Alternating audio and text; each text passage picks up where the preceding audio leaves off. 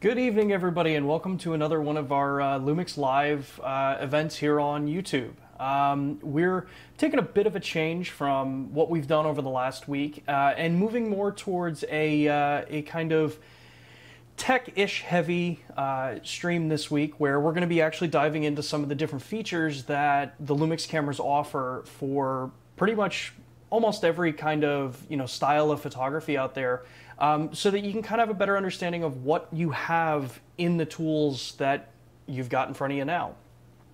So, like we said, bit of a change from last week. We're going to be focusing primarily on a lot of the photography-oriented features across the Lumix line of cameras, but for those of you that are video shooters, a number of the things that I'm going to cover will be fairly relevant to your application as well.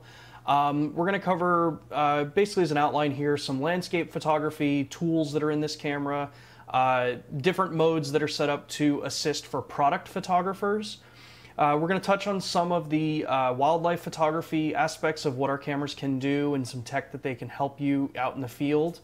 And then really for right now too, some portrait photography with different portrait profiles, different focus modes, and then if we have time, touch on some flash photography capabilities, since the system across the board is fairly well capable and compatible with a number of different flashes out there, including our own.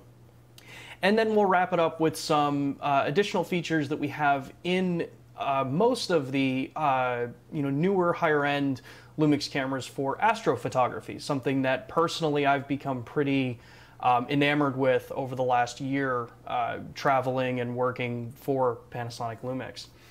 So with that, what we're going to do is we're going to jump over to my S1R, which I have attached into our A10 Mini here, so we can actually show you some of the menus, what they do, the effects that they have on an image, and be able to actually walk through this together so that it's not just me talking and you guys can't actually see what it is we're doing, and so I don't really have to hold a camera up to the main camera here. So with that, let's jump over to the camera and let's start going over some of the landscape photography tools that we've built into these cameras.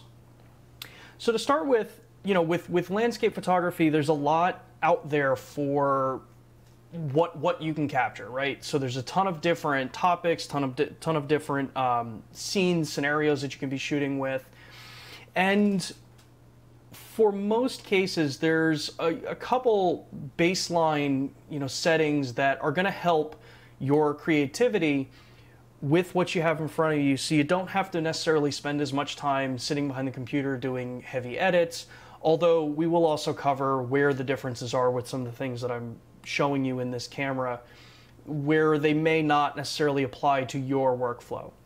So to start with, as you can see here, we're looking through the S1R that I have attached, and I have the info display up. So this is, if you were joined in a couple of weeks ago when we covered some of the setups to get clean HDMI out, this is allowing all of the UI overlay to actually output over HDMI so that we can use this as a tool so you can actually see what's happening.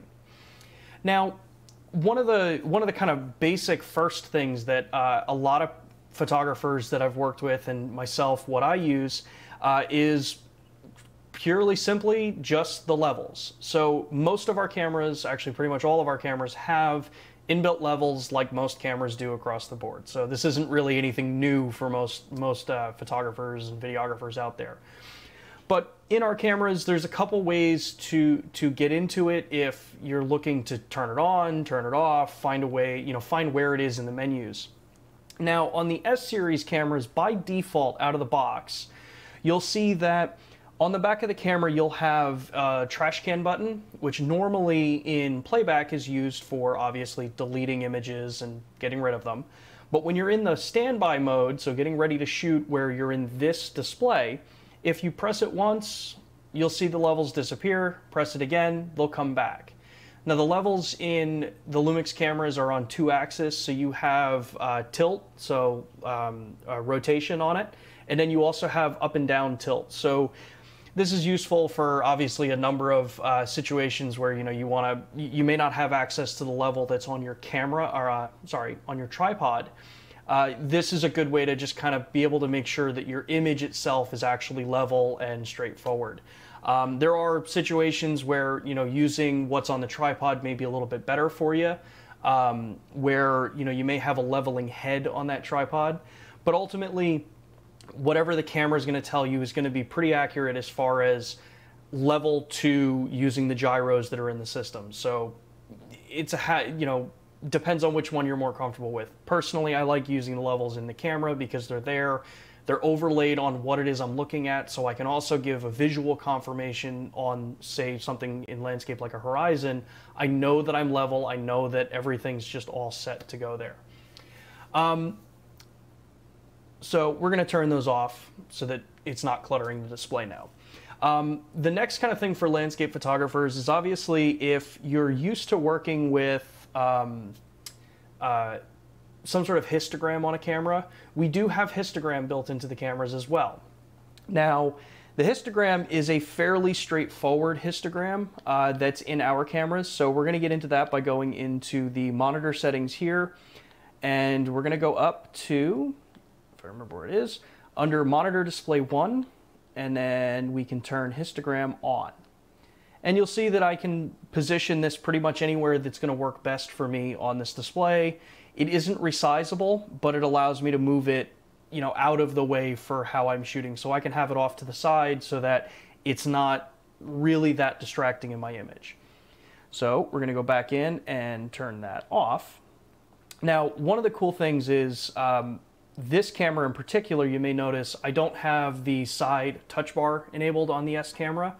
By default, the side function buttons are not turned on by default. It is something that you have to go into the menu and turn on yourself. So for that, for landscape photographers, and really for pretty much any photographer, this is a useful tip.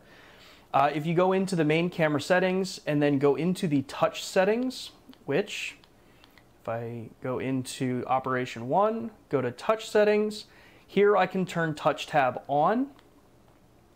And what you'll see is when I come back out to the main screen, I have that touch tab on the side now. And when I tap on FN, you'll see that I have that histogram quick access right there, as well as quick access to my Wi-Fi options. So very, very customizable as far as how you want to have the camera set up for it. So that's enough about levels. I think we all understand levels now. The next thing here is, you know, picture profiles. So which picture profile do you use for landscape, portraits, nature? Depending on your workflow, if you're someone who shoots JPEG and delivers JPEG, so say you take it as someone who shot chrome film in the past, where you're comfortable with wanting to get it right in camera and deliver right away. Your picture profiles are going to be your best friend for that. This is where you can tune your different colors, get everything set up as far as contrast goes, the way you want it to look, and have it embed into that JPEG that way. But if you're a RAW photographer or you shoot JPEG in RAW, you should be aware that the picture profiles that you shoot in camera don't save visually to RAW files. What it does instead is if you open a program like, say, Lightroom, which is my current go-to photo editing software for now, though I keep changing that around a lot. So in Lightroom, when you open it up, with one of the more recent updates, you now have the option to tell Lightroom to automatically apply the camera's picture profile for it. So if I'm set shooting in standard, instead of using Adobe Standard's color profile, it will use the camera's profile. Now that gives you a good base so that you know roughly what it looked like in camera for JPEG color-wise. Then you can make your fine-tune, kind of tweaks to it with heavier hardware that your computer will offer. So now as far as profiles go for landscape, there's two ways that you can access these. So all of our cameras have a quick menu option, which in the S series and a number of the G series cameras, it's an actual Q button. In some of the point and shoot cameras, it's usually bundled in with the trash can on the bottom. So in this case, what I'm going to do on the S1R is I'm just going to press Q, and you'll see that that opens up my quick menu. Now, make sure okay, cool. So now that I have the quick menu open, Obviously, this gives me a ton of capabilities for customization, so everything on this display is customizable to what works for you. But it lets me go in and quickly change things like the color profiles. So by default, and again, this camera was factory reset, so this is how you would see it if you just opened it up out of the box. It may change depending if you've already customized this. But what we'll do here is, as you can see on the display right now, I'm using standard. So if I switch over to vivid, you'll see you get that more vivid, punchy color effect. If I change over to natural, it's a more muted, but as it says, natural color. The S-series cameras have a flat profile, which isn't to be confused with V-Log. V-Log is a very different profile than flat in the camera. This is just a flat-ish color profile. Then we can go over to landscape, portrait, monochrome, L monochrome, L monochrome D, Cine D, Cine V, and then some cameras have like 709. So you can see there's a ton of options, but for landscape photographers, some of the best color profiles that I typically work with for obviously landscapes or cityscapes is either the landscape profile, if it's called landscape in your camera. It may also be called nature in your camera, or natural, depending on the system that you have. So between landscape and natural, this allows me a very neutral palette. If I'm using natural, this gives me a neutral palette to work with for when I bring the files into my computer to actually do my editing with. If I'm shooting just JPEGs and I'm not really worried about doing raw editing, then I'll set it into landscape, which gives it a little bit more punchy color. So you can see if I go over to landscape, certain colors on the color checker here, certain colors pop a little bit better specifically for landscape, so it kind of fits that look a little bit better. But in general, you can customize these however you want. Now, what I'll cover in a little bit later when we're going to be talking about actually, no, I can cover it now. So the other way that you get into picture profiles, since like I said, there's a couple ways to do it, is instead of using quick menu, it's actually using the main camera menu. So what you'll see here is if I just half press the shutter, which in every single camera we make, half press the shutter gets you out of whatever menu you were in and back to main shooting, so standby. So now if I press the menu button here and I go to the main camera settings in the menu, you see that I have another option to select in photo styles. So if I click in and I do it this way, this gives me a ton of control over each individual color profile. So in this case, for a landscape photographer, I'm going to use the black and white profile. A lot of times, like last week we talked about black and white, we didn't get enough time to really go into super detail about it, so let's cover it here. So for landscapes, I love shooting black and white landscapes, especially on, really harsh, bright days where, color images may just not look the best, or in certain circumstances, it's just the style that you may like. It's the style that I like personally. So here in this access way to get into the picture styles, it gives you a number of capabilities to come in and change things like contrast. You can change the actual tone curve on this, so you can make it more like a traditional film response, which is an S curve instead of linear. But you also have the capabilities to add filters. Now, the filter effects for black and white, again, these are only going to affect the JPEG of the image. These won't affect the RAW file, but this lets me come in and digitally add what I would have added on film, colored filters to shift contrast, change the tonality of the image, and just give it a different look than just a straight up black and white conversion from color. So you'll see I can add yellow, and again, if I come in here and I actually use the color checker here, you'll be able to see how these colors change. So right now we're on yellow. I can come in and pull up orange, red, green, and the biggest thing to look at is look at the red tag on the bottom left there. You'll see how drastic some of these change from red to green, and then you can turn it off. But what's also cool in a number of the cameras is that we have a grain effect filter that can be added as well. So if you really are someone who loves shooting film, or you want to get back to just some of the effect that you had with film and the look that you have. We do also have the ability to add grain to these images. So no matter what ISO you're at, you can add a simulated film grain to it. Typically, if you off is digital, clearly. Low would be, in my my best explanation, low would be somewhere between, say, like 100 to 200 speed film. Standard would be something like 200 to 400, maybe 800, depending on which film grain, emulsion you were using. And then high would be like your traditional high-speed film, so 1600, 3200 speed. Now, these can be really useful for those effects if you know that that's just the style you want to go for. Does it all in camera, and it just gets super straightforward.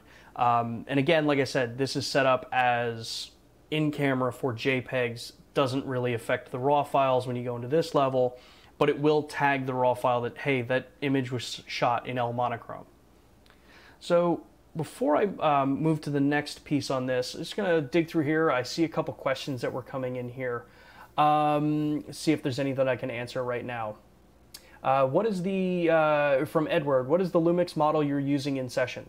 So I'm using an S1H for the main face cam, and I'm using an S1R right now attached over HDMI.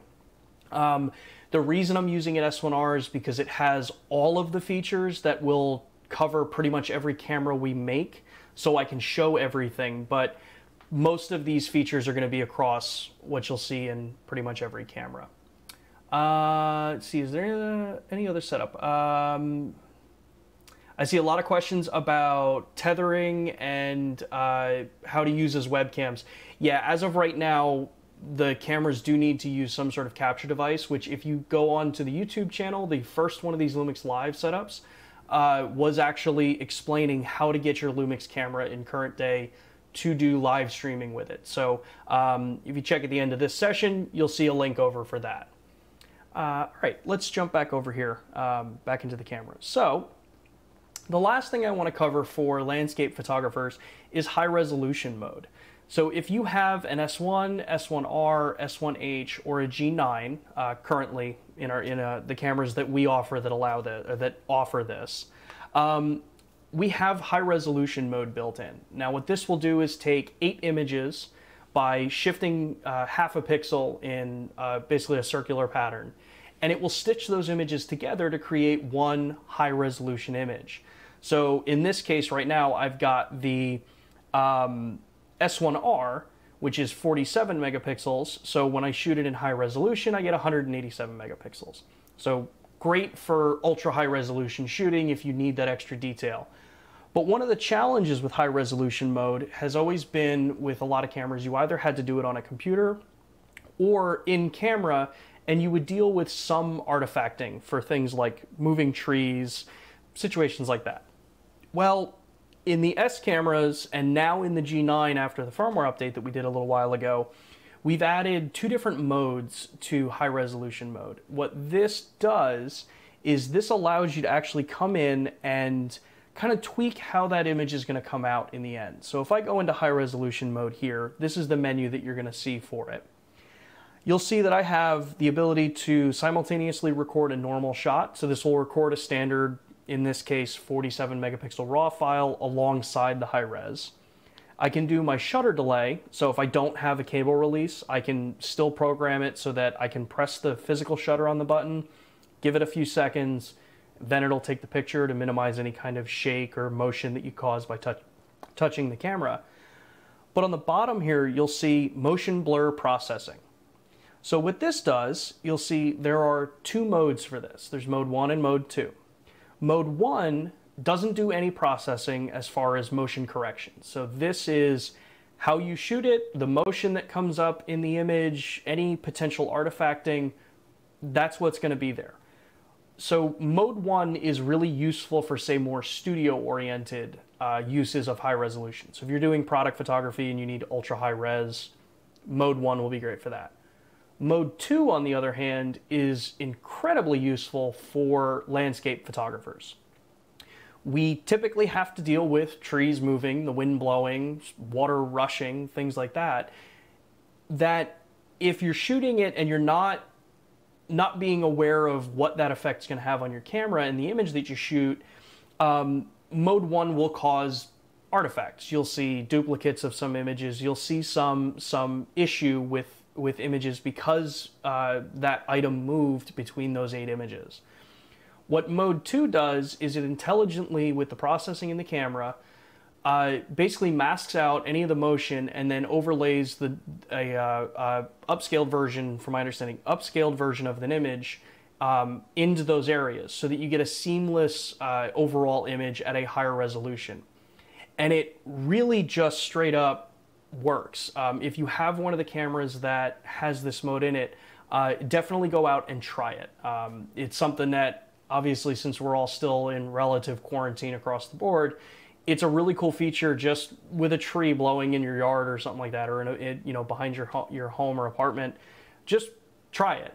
You'll see the main difference between mode 1 and mode 2 when you look at those trees and the way they move. It can save an image in high resolution for landscape photographers that would have just been totally destroyed with high resolution if you're deciding to make really big prints with it or making heavy crops onto it. So yeah, so that's kind of the coverage for the landscape photographers, and obviously we're on a time scale here, so we're gonna kind of move on to the next one and jump back and grab a couple more of the questions in here. So let's see, another question. I see a lot of the questions about tethering and connecting to PCs. Again, we did cover that in one of the last sessions, so if you want a little bit more information as to the current situation of how the cameras can get all set up, definitely take a look at that. It's fairly in-depth, but I see there's a lot of people in there giving you some feedback on that. As far as profiles go, I did see one of the questions here. What about 709 profile? And that's from Bricks Digital. So the Rec 709 color profile, if you know that you're delivering this for broadcast, like a still image, then yeah, you could use it. I think it's fine for that. For general photography though, I don't really suggest using 709, mainly because you can reconform a raw file to be whatever color, output you pretty much want it to be. There's more than enough dynamic range. Shooting JPEGs in 709, if the output that you're sending it doesn't display the proper colors, it may not look right to the end where you're going to use it. And that profile may not print very well for, like, if you're actually still printing your pictures. The other question in here from Mark was, how is natural landscape different from scenery? That's the one that I couldn't remember the name of before. So natural and scenery, they're not really the same. Scenery is closer to landscape in a number of the cameras. Natural is going to be very just, kind of as its name says, it's natural colors. It doesn't really have much influence as far as what our representation of, say, red is as a brand. That's what standard is. Standard is our color profile design for what we have developed as color. Natural gives you kind of just a very simplified, this is natural. This is what color should be coming in off. Processing obviously changes between any camera brand, so you'll see some differences between different setups here. Let's see here. I see a comment from Valerie with an LX10, and you're brand new to it. So yeah, this is a little bit of a higher level kind of conversation with what the cameras can do, but I think there's going to be some cool stuff in here that may help you, because we're going to be covering some different focus modes, things like that, which are all relevant into our entire line of cameras. The next question was from Tyler. Let's see here. It's an Atomos question, which I might not be able to answer since I don't work for Atomos. Does the Ninja 5 provide any increase in video quality because of the uncompressed signal, or is the only real benefit the 4K 60p 10-bit? So that's going to depend on which camera you're looking at. Like we covered a couple weeks ago, if you're an S1H user, the Ninja 5 is what you're going to need to have ProRes RAW support. That can take the raw signal coming out of the S1H and then convert it into ProRes RAW with the recorder. Otherwise, what you get as a benefit with using something like the Ninja 5 is you can actually record in 4K 60p 10-bit, but in ProRes instead of the MOV or MP4 that we're recording in camera. So it depends on your workflow, which one ends up covering best for you. All right, so let's jump to the next topic here. So product photographers. So if you're a product photographer, you've you know, kind of looking at what this camera can do to help you out in your aspect of photography. And like we covered before, obviously the picture profiles are probably not going to be as relevant for product photographers because it's more about accurate color if you're doing higher end product photography, because you're looking to actually get truly representative color for those images. But there are a bunch of tools in here to help product photographers and make your job a little bit easier. So the first one I want to cover is actually white balance. So if you're shooting in a studio, you have a couple of options with a lot of cameras, right? So you can either set an actual Kelvin color temperature based on whatever your studio lights are. Works great. Set it up, you know that you're matched, and you're pretty close to it. If you're shooting in RAW, you're still probably going to tweak these anyway, but it still gets you right in the ballpark. But if you're shooting in situations where, you know, your client may want window light, or you want kind of more environmental product shots where it's outdoors, but you still want to be as color accurate as you can, we have a number of custom settings for white balance that will help you out in this case. So if you go into the camera and actually open up the white balance menu, which I've done here, you'll see that we have, in different cameras, we have a couple of these custom white balance, like saving banks here. So I'm on set 1 right now. What I can do with this now is, if you see, it gives me an indication to press up to select white set. So if I do that, if I push up, you'll see that I get a highlighted box in the middle of the frame now. What I can do with this is, in my studio, I can take my color checker now, I can change this to my gray card and bring my gray card into the image with the reflective light that my current home studio, quote unquote, is showing me. So once you get that box covered with the gray card, just push the menu set button. It sets the white balance now for that scene, and your bank 1 is now saved for that lighting scenario. So to start with, you're going to get more accurate colors. You're going to have a better base to start with for that image. But once you're past that now, say you want to actually now start doing multiple images. So one of the things I know that I've done in the past is where you're doing product photography and you may have to reposition things, or you want to take multiple images so you can composite them later for a set. So what we've done in the S cameras is we've added a shear overlay function.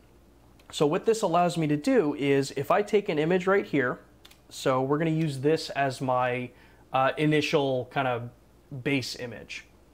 If I click on menu on the back of the camera and I go into the cog, which is kind of more of the custom settings here, and I scroll down to the second to last display 3, you'll see I have an option for shear overlay.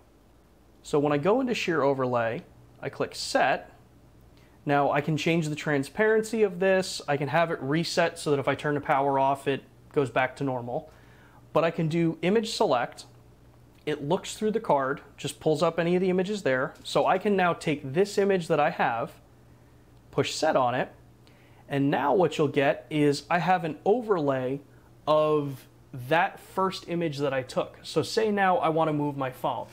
I can move my phone and still get a referenced image of where the previous shot was. So as long as I haven't changed anything, I can now reposition all of these items so that, one, the next picture I take isn't necessarily, like, I'm not going to have weird clipping issues.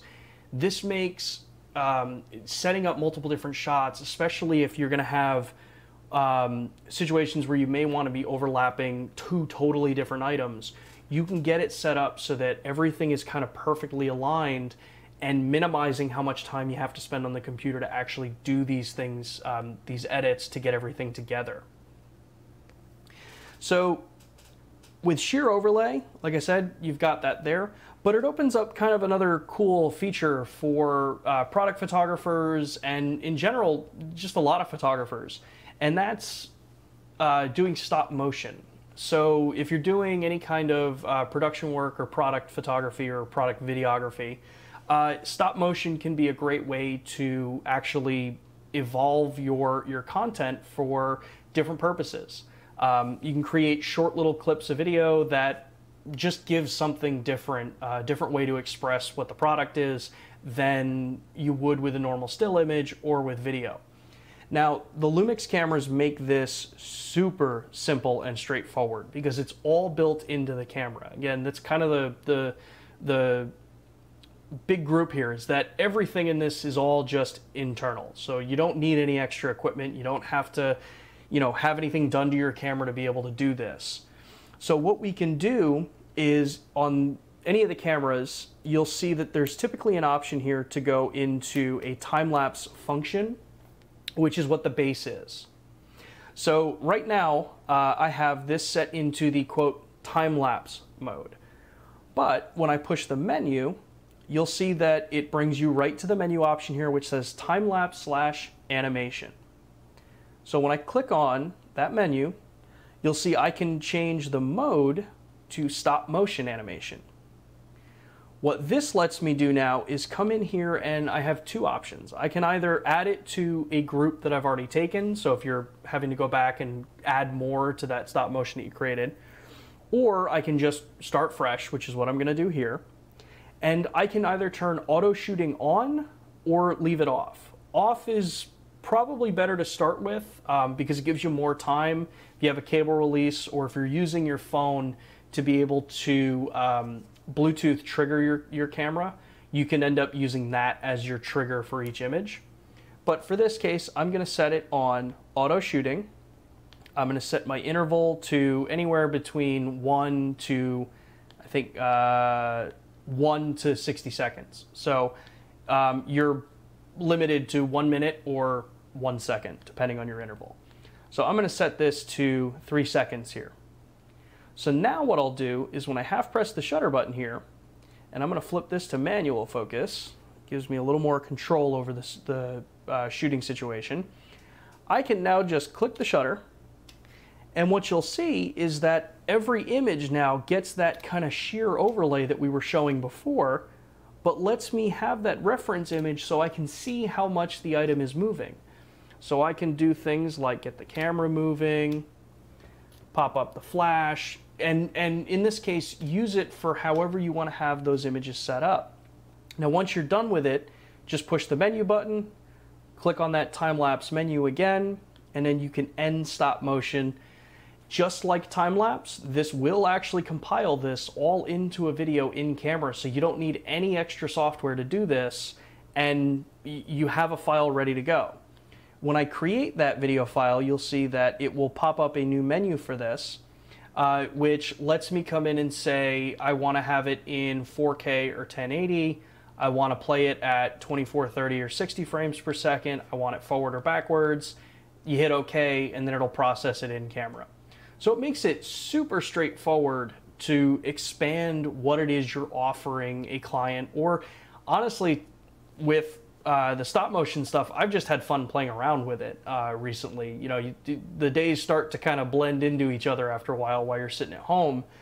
It's cool to just kind of play around and learn some new techniques that your camera may be offering for you.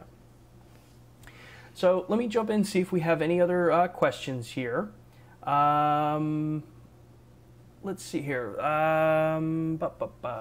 From John, you'd like to learn more about star focus capability for constellation photography. We do have at the end of this, so I have 2 more things to cover, and then we're going to talk about some astro features that we have. The other one here is shooting video with my LX100 and an external audio receiver. Do you have any tips to sync the audio in post? There are a bunch of tools out there. Pluralize, I think Premiere has some tools. I think Final Cut has some tools. I'm not the best source for audio syncing in video.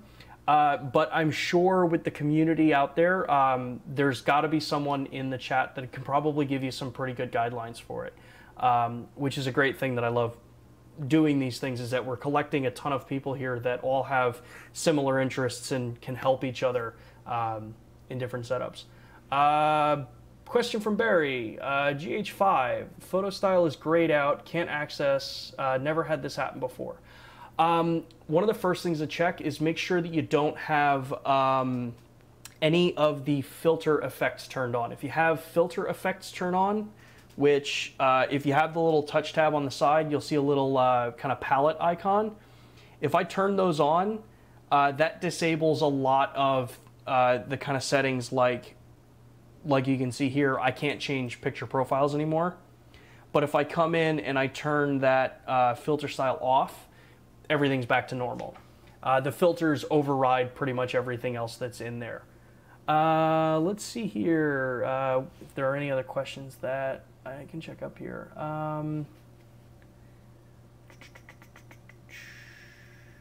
Okay, all right, good to hear, Barry, good to hear. Okay, all right. Let's jump over now to some of the features in here that I think are going to be pretty relevant to some wildlife and nature photographers. So with our cameras, we have a number of focusing capabilities in the cameras that will change depending on what your discipline of photography is. Now again, we're focusing on the photography aspects of the autofocus system right now. So when it comes to wildlife photographers, not being one myself, I know that there are a number of different kind of ways that focusing is typically done for wildlife photographers. You can either be using the tracking focus mode, you could be using either kind of the auto detection mode, which is it'll take the entire display and focus on what it can find. You can use just one area or a one area expanded. But what we've added in this camera, and a number of the recent cameras like the GH5S, G9, GH5 I believe, and obviously the entire S series, is if I go into the menu and I look at the, again, I go into the cog settings here for displays, I can go in and I can look at the monitor display setting 1 and scroll down to this option that's called AF area display. So if I turn this on, it does a couple of cool things for me. So right now I have the camera set in one area AF. It's where I typically have my camera set up normally. But what it lets me do now is go in, I can click and change my focus mode to one of the group modes. So right now I have it, it's going to select one of the oval zoned area. So when I turn that on, you'll see that I now get an overlay on the screen of those focus points.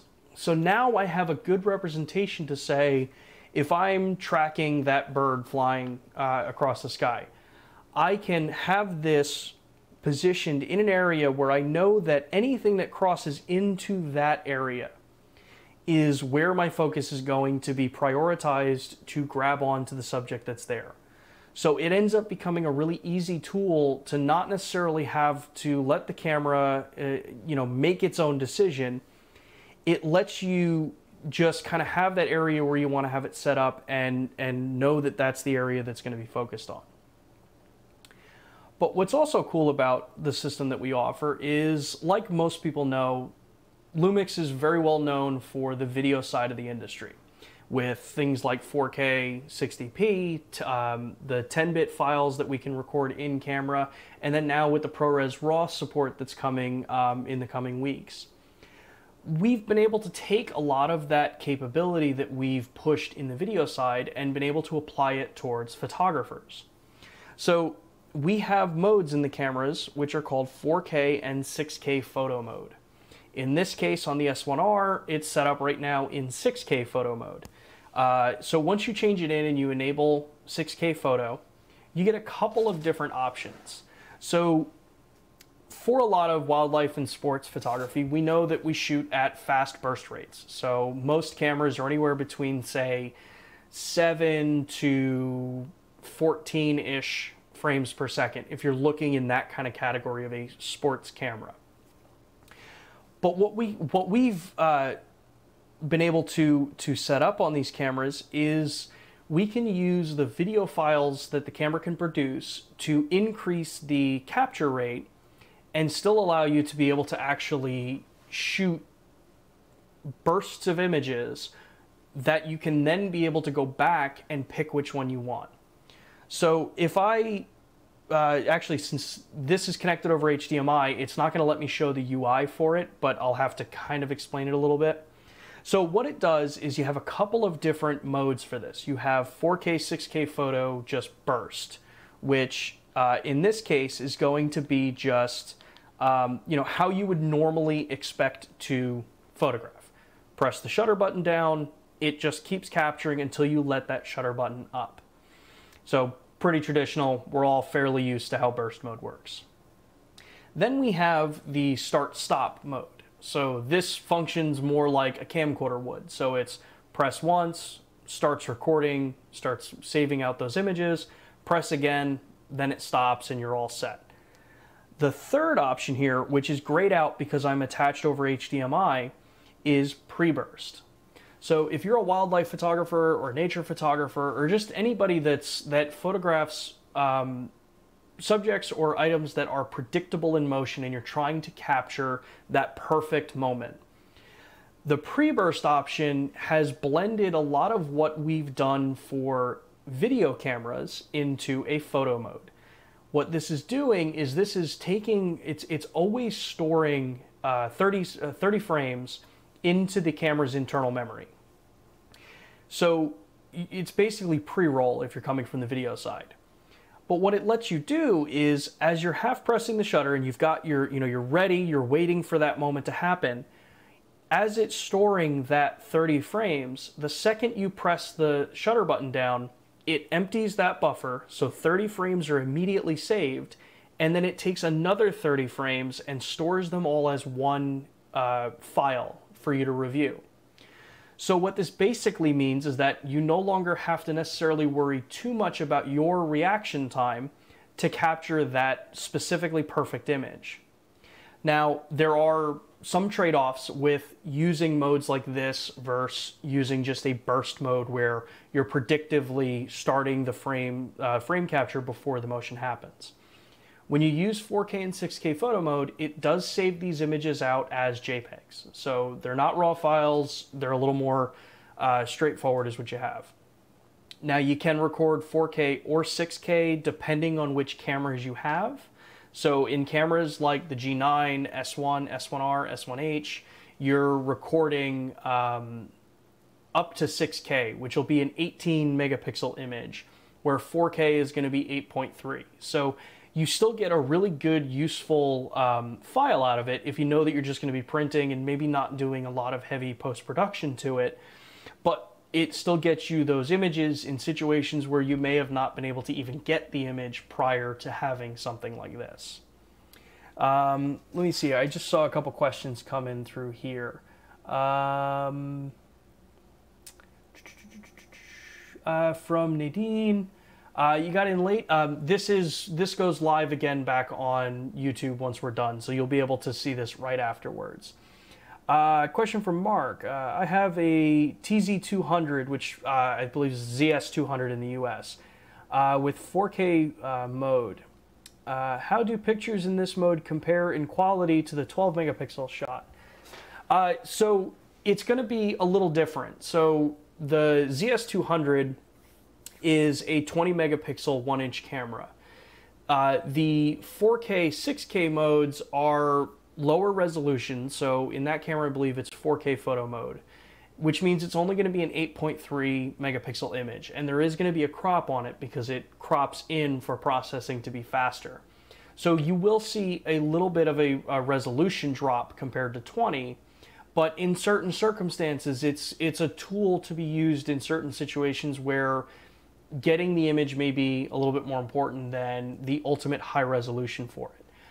With cameras in the point and shoot realm though, you typically do also have higher electronic burst rates on it, so electronic shutter modes, which could be a good medium for you if you don't want to give up resolution, but you want to have higher-ish burst rates.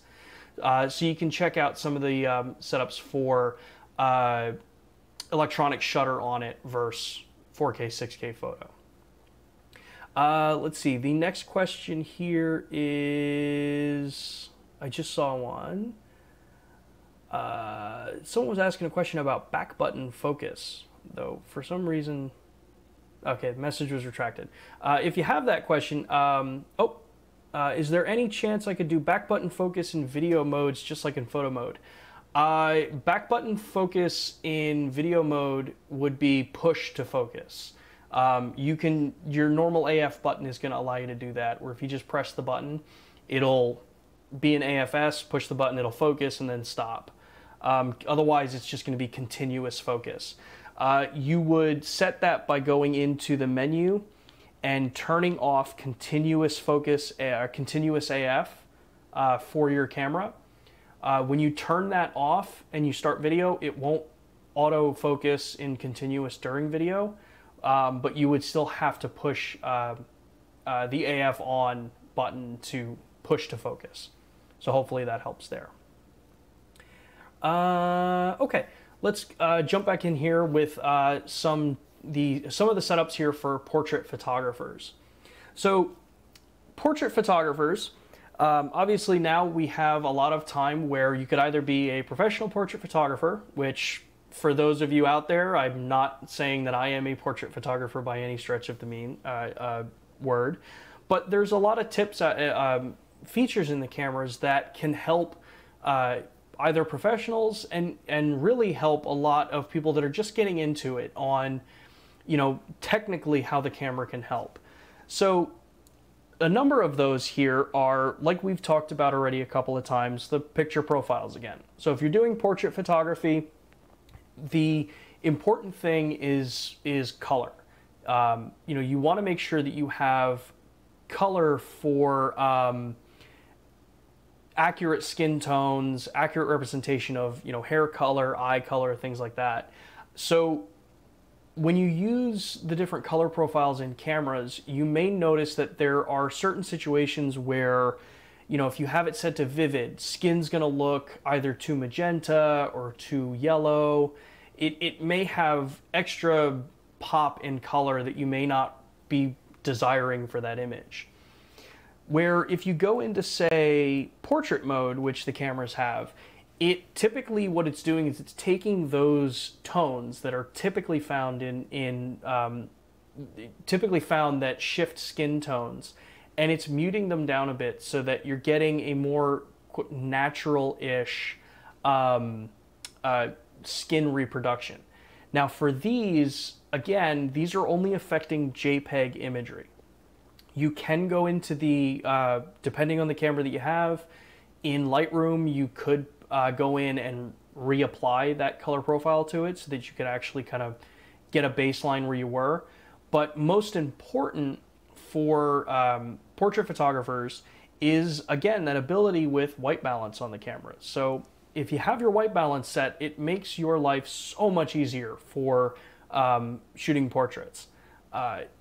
Just like we did with the product photography, in white balance, you can come in, set your white balance like we did before using something like a color checker like I've got here. And it just means that you're going to be able to have that ultimately truly accurate color for your images, where you may not have that just letting any camera do its color profiles for you. But outside of those profiles, you have the ability to go in and obviously choose some of the different monochrome profiles for some portraiture. In this case, I again like shooting kind of more of a contrasty black and white portrait if I'm shooting any portraits. I don't usually shoot too many portraits these days anymore, but I can go in, tweak the tone curves, tweak the contrast on it to, you know, how I want it to look. It lets you kind of be able to control every aspect of it. And again, for those that have maybe just joined us, what I can do is click Menu, go into the main camera settings here, into Photo Styles, And this is where I can come in and tweak each of those photo styles to my liking. So if you know that you like a little bit more contrast in your portraits, you can go in, add a little bit more contrast, add a little bit, harder S-curve on it if you really like that, that look where your highlights are really bright, shadows are really crushed down dark. It just gives you a ton of that control. And the best thing is that, again, with mirrorless, what you see is what you get. So while you're looking at it, you're able to actually be able to see how everything is going to represent. Before I jump to the next topic here, I see a couple more questions that have just come in here.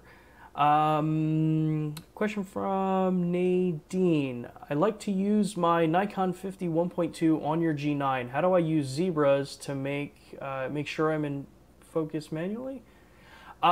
So zebras are for exposure. Focus peaking, I think, is what you might be referencing.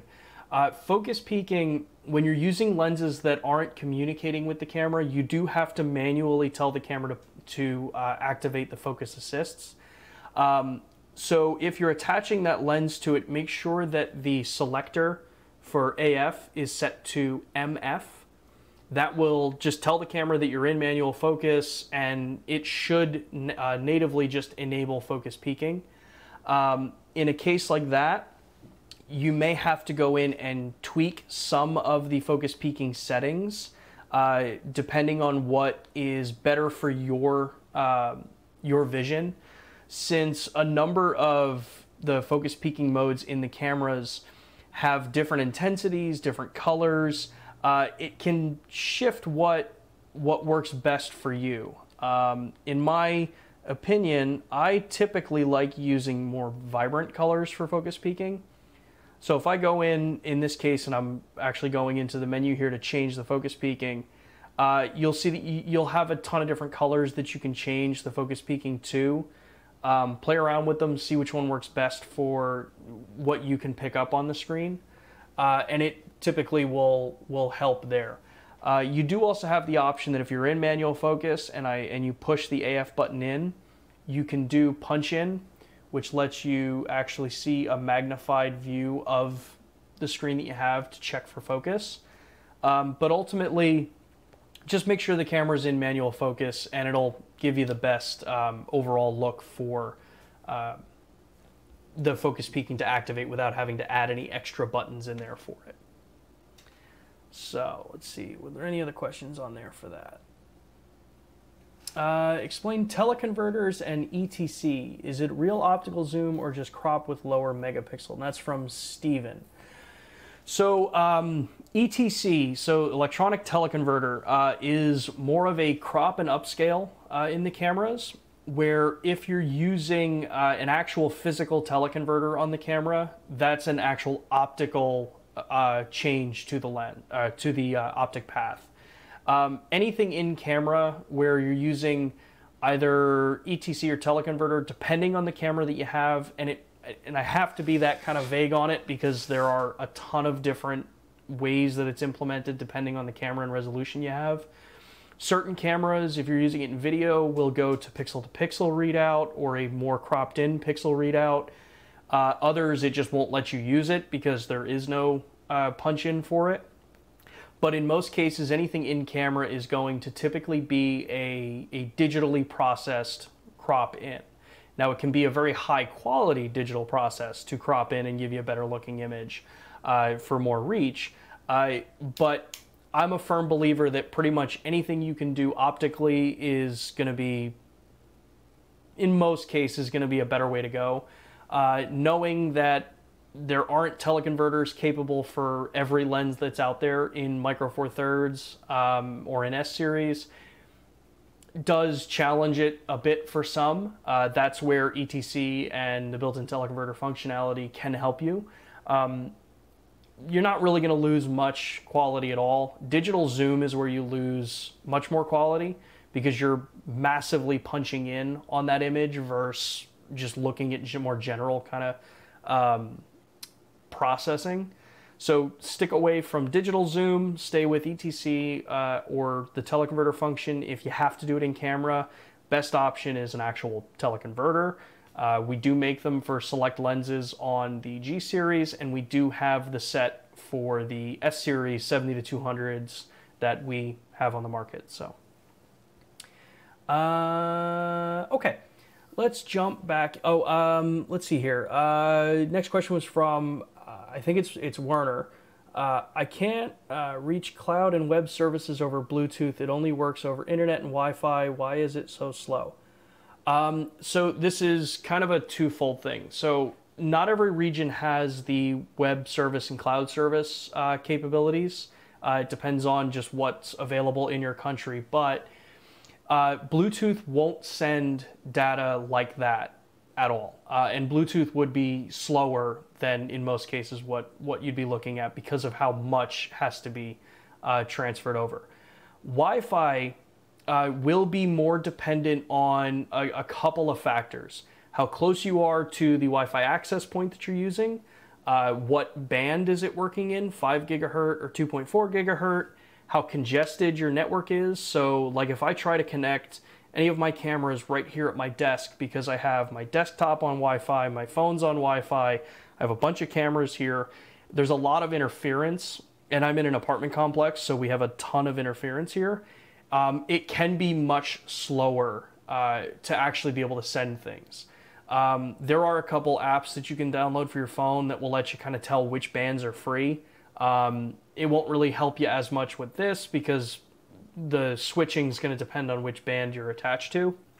But ultimately, Wi-Fi, making sure that you're close to your router. If you're on 5 gigahertz, that you're not on the other side of the building, because the higher the gigahertz, the worse it is going through walls. That can help speed up some of that Wi-Fi.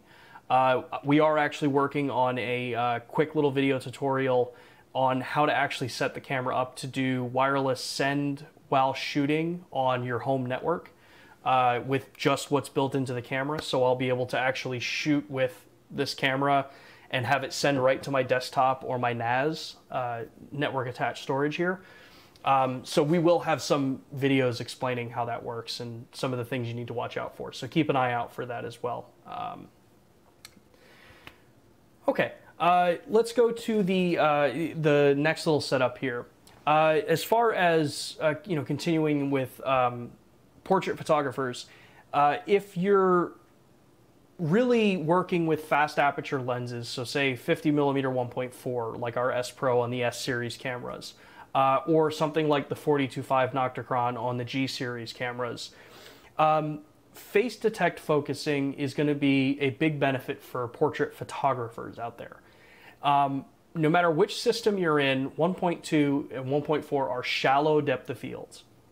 So if you're new to this, what that means is that the depth that is in focus is very short. So you may run into situations where if I'm using, say, just one area of focus on this camera here, and I don't have that perfectly matched on the eye, I could be getting part of the cheek, the nose, just the eyelashes and not the eye, depending on how shallow the depth of field is. But what we've built into pretty much every camera that's out there from the Lumix lineup is face and eye detection in all the cameras.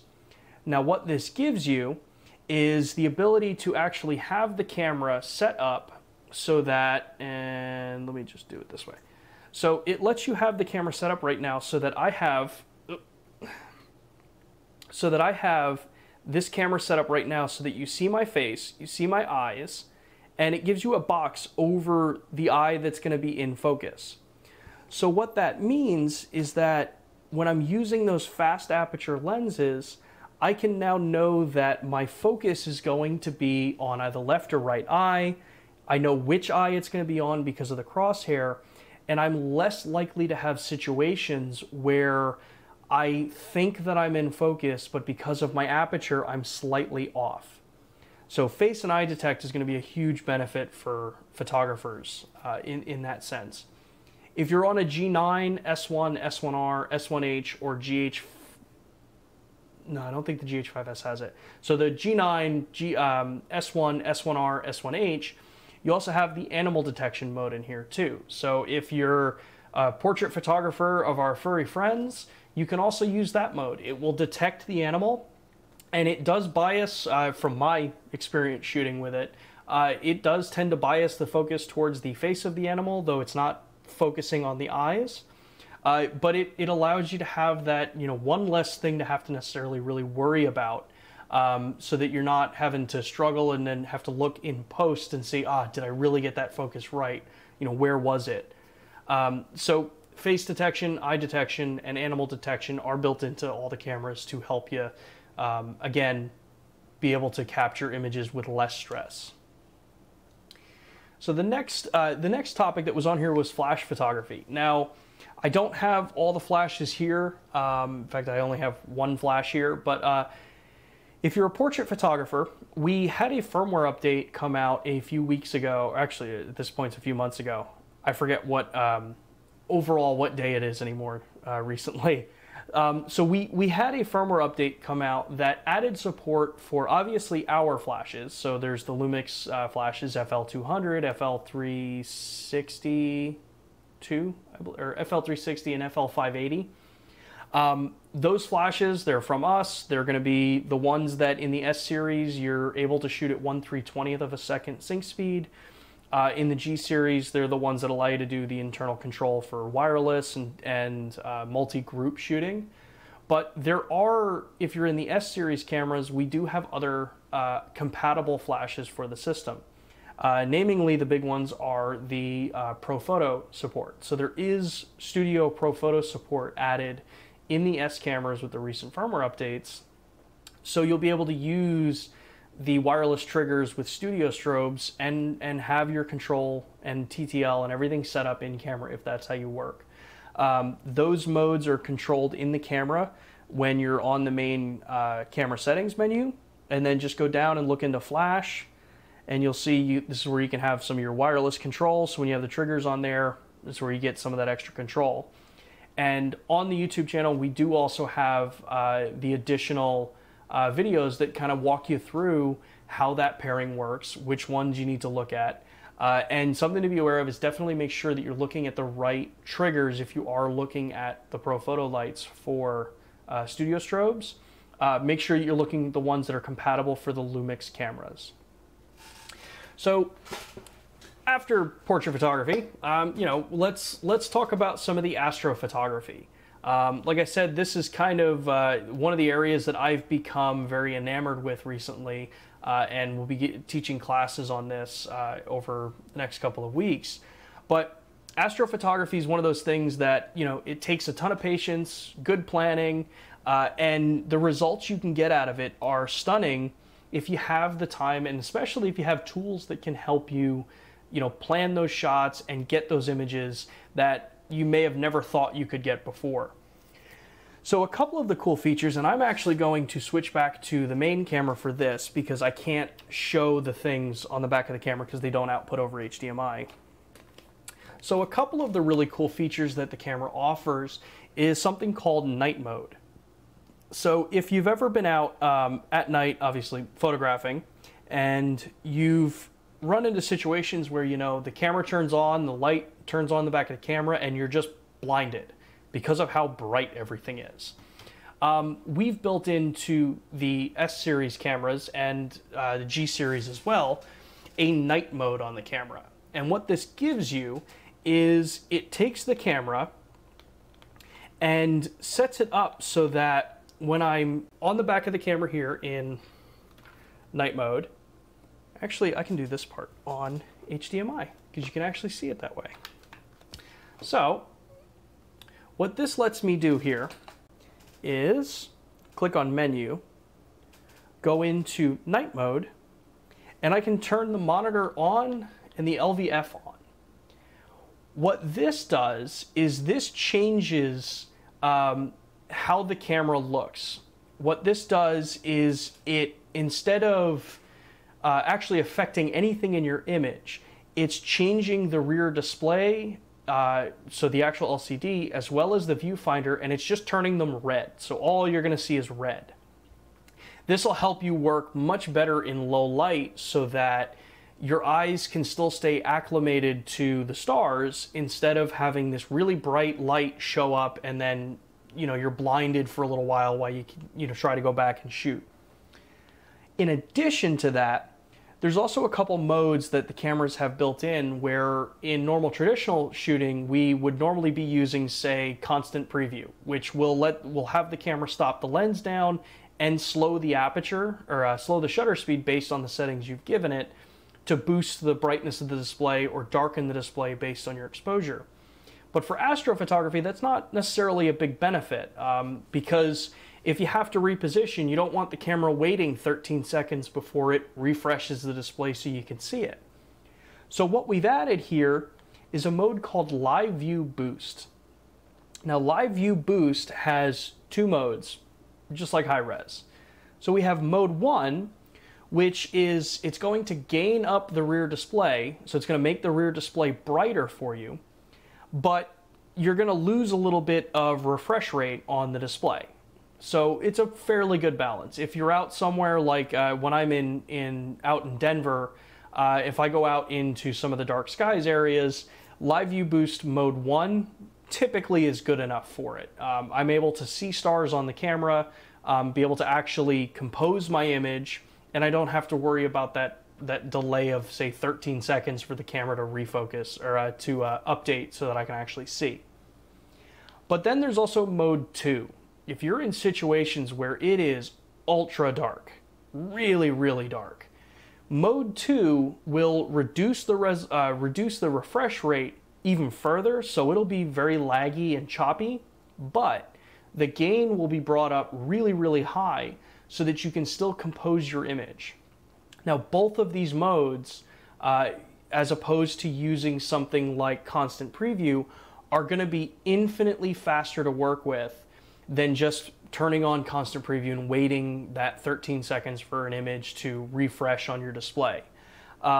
You also have the ability to come in here on set and tell it if you want this to work in only manual or if you want it to work in program, shutter, aperture, or manual. So it gives you a couple of different options depending on how you shoot. Now, this mode is an automatically activated mode.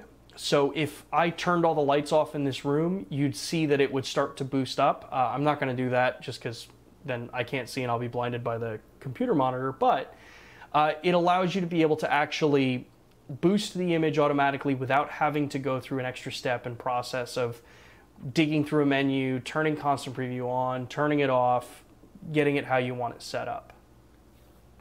Let's take a look and see if we have any other questions in here. In face detect, is it possible to choose which eye is in focus? Yes. With the cameras that have joysticks, when you have face detect and it's selected on the face, push the joystick in and it will cycle, it'll lock and cycle between left and right eye. Let's see here. Next questions here. Long exposure. So, okay, that was answered in there already. So with that, that was a very, very fast hour that we just went through. Like I said, this was a little bit of a departure from our normal, Lumix Live events that we've been running on Facebook and now on YouTube. We definitely want to keep doing more of these type because it seems like a lot of... Oh, thank you for reminding me, John. I apologize as I was wrapping up. Star mode. For those that are just jumping in here, there is a Star AF mode in the Lumix cameras, which will automatically activate when you're in the 225 focus mode. It's not something I could get activated in here because it's too bright and there are no stars.